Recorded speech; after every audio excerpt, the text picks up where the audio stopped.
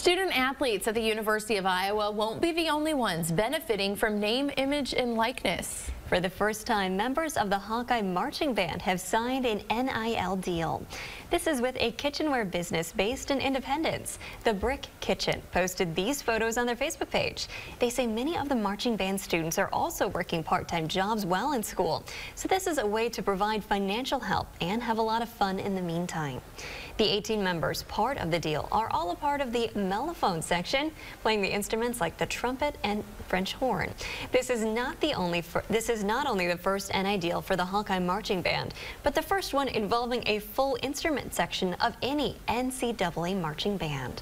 And Corey, our local mellophone expert. I have played one. I was tricked into it my senior year of high school. No, just kidding. I voluntarily decided to help out and be section leader for the mellophones. It's a weird instrument, and so it's nice for it to get some recognition. I'm sure for the first time some people are hearing that name. Yeah. I thought it was like an xylophone. That's what I was thinking. No, not at all. Yeah, I was not familiar at all, but that's really awesome. And they do such a good job. I know we've seen the videos where they've performed like looking like Caitlin Clark shooting the basketball. Right. Pretty Hours impressive. of practice too for that group. Yeah, they put in a lot of work for sure, exactly like you said. So well earned at this point.